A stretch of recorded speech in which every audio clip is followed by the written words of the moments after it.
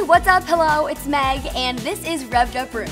Revved Up Rooms with me, Meg DeAngelis, brought to you by Pottery Barn Team. Today, I'm going to be teaching you how to make this really cool DIY cord box and charging station that you can just put right on your nightstand. This nightstand and bed too actually is from the LC collection from Pottery Barn Teen, and it's really cool because they're both kind of reminiscent of like old Hollywood vintage glamour with the cutouts and the shapes, and I really love them. But anyway, I'm so excited to show you guys these DIYs, so let's go. For the charger box, you'll need a cutting board, a box, a foam board, some wrapping paper, glue, a pencil, an X-Acto knife, a ruler. For your charging book, you'll need a cutting board, an old book, an X-Acto knife, a pencil, some wrapping paper, a ruler. So I'm just gonna take a book. I'm picking one that I really don't like and that I've read a bunch of times. You should probably do the same. And then what you're gonna do is take your ruler and you're gonna put it right on the edge of the book, so you'll have a straight line, and you're just gonna draw yourself a little rectangle so that you'll cut straight. Get your X-Acto knife and start cutting. You can also kind of use your ruler as a guide, so you can hold like the ruler instead of holding the paper. It's gonna take a little bit of time, but it is totally worth it. Just keep tracing that line. Cool. All right, first chunk is gone. And now I'm gonna do that a couple more times and it'll be ready. Okay, so now the hole is ready. I just cleaned up the edges a little bit, and then this is really important, guys. I added a little notch in to like the bottom third of the hole so that the cord will fit. Without it, you're just gonna have a book with a hole, but you need it to be a charging book, so make sure to leave room for the cord. And now let's decorate the outside of the book. So just take some wrapping paper. You can pick whatever design you like, but I like this one. And just roll it out in front of you. A little tip is to roll it so that it curls down so it doesn't just like curl right back up again.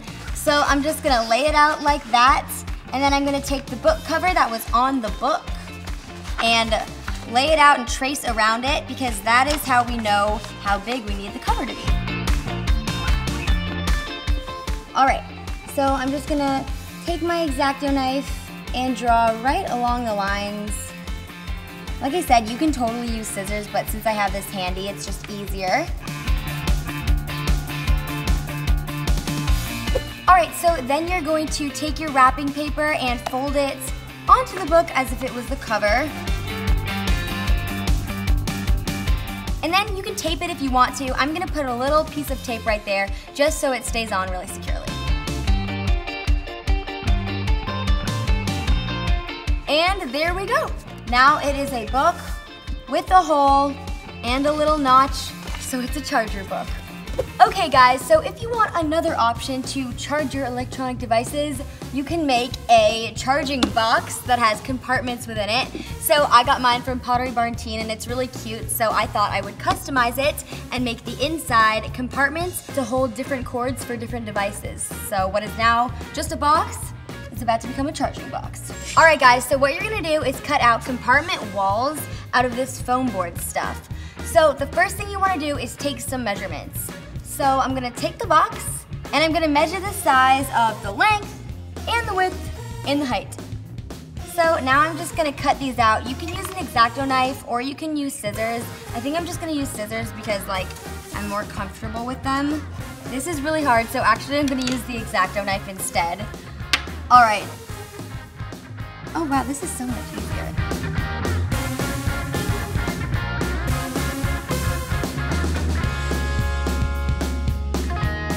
Once you have your wrapping paper, you're gonna flip it over, cut around my rectangles so that I can make little covers for them, and just kind of like fold with it.